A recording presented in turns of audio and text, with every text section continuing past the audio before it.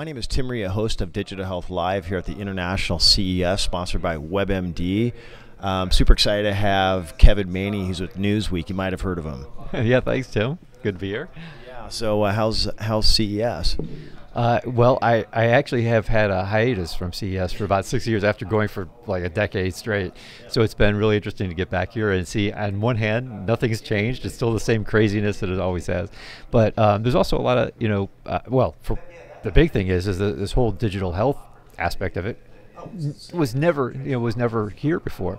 It just had nothing to do with CES before, and now to see what the liveliness of that room and all the things that's there, it really just tells you something about how fast this is all happening. Yeah, Robin Rask and Jill Gilbert, the whole Living Digital Times team, have supernovaed the whole space. Yeah, right, exactly. So, what is your background?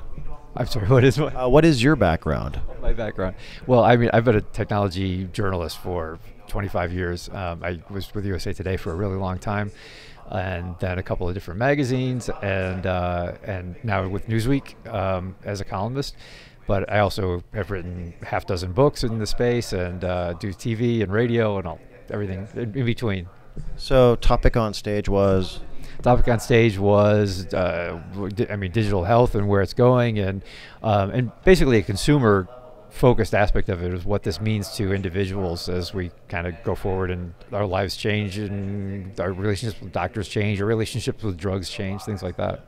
So, was there anything on stage you wanted to expand upon with? Well, we did a pretty good job of hitting on most of it.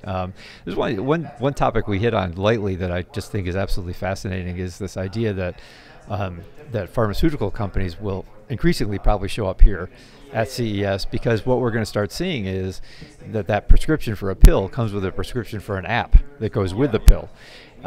We had Doc here 2 years ago at the Summer Summit. They were the first one to create an app software that could be prescribed and get reimbursed by insurance. Yeah, and I think that's going to be what is going to happen with every prescription, because right, as a way to find out not only if the pill's being effective, because if the app can track things like your heart rate and all that, and you're taking a heart pill, of course, it'll have some idea, but also even just knowing whether you're taking the pills, because a lot of people don't. Yeah, it's Proteus Digital Health innovating in that space. Right.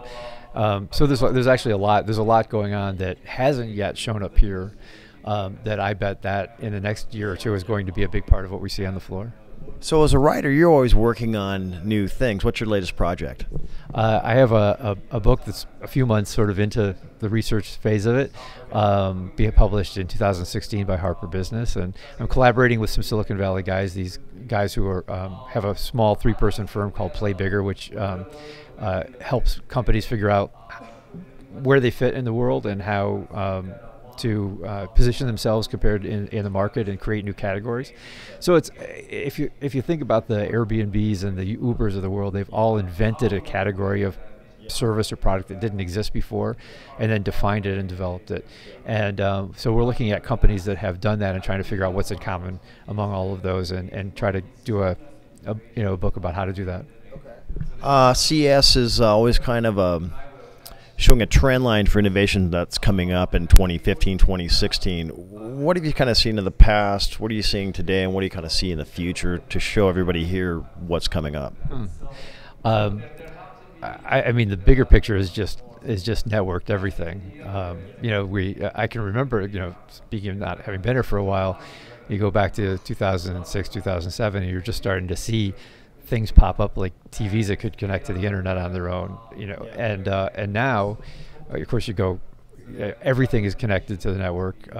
Wearable device. I mean, like one of the more surprising things is to see Swarovski out here as a company that has a booth doing activity tracking jewelry, and so increasingly everything in our lives, everything that we touch, is just going to be connected in some way, and that's the biggest trend that's going to be happening at this show in the next few years.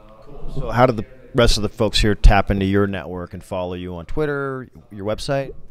You can follow me on Twitter. It's @KManey. I have a website that's kevinmaney.com. You can go to Newsweek and see all the columns that I've written on Newsweek. Those are the best ways. So that's Maney, M-A-N-E-Y. And that's Kevin Maney. Thanks for being on the show. Well, great, Tim. Thank you. Bye.